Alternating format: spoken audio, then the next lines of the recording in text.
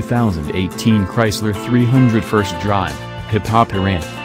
In this, its lucky 13th year of production with only one major redesign, the Chrysler 300 might not spring instantly to buyers' minds when contemplating large cars for purchase.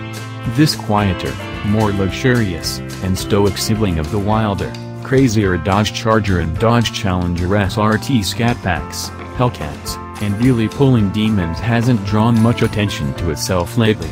Chrysler cancelled the 300's high-powered SRT8 variant in 2015 just as Dodge began probing the outer limits of powertrain insanity. And although the results of a 23andMe cheek swab of the 300 will reveal DNA evidence of ancient ancestral migration from Stuttgart, Germany, thanks to some turn-of-the-century W210e and W220 S-Class bits, this car feels neither ancient nor the least bit Swabian.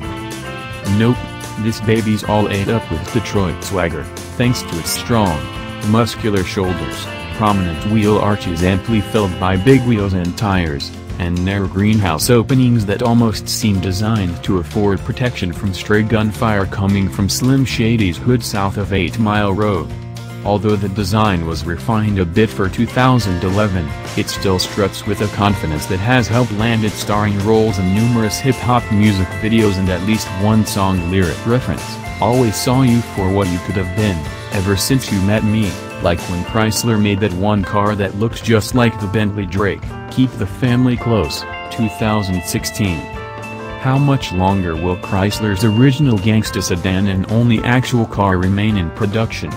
Scuttlebutt suggests when the LX platform gets replaced for 2021 on an Alpha shared architecture, the 300 might be put out to pasture. That's sad. Together with the Charger, FCA's LX sales currently dominate the full-size car segment, outselling GM, Chevy Impala and Buick LaCrosse, by 17% last year. Oh well.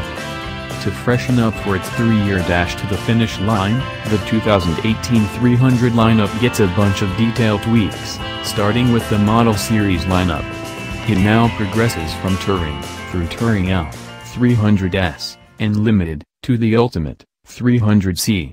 That new base Touring model gets cloth seats, 17-inch aluminum wheels, and a $3,345 price drop, to $30,090. From the previous base Limited model.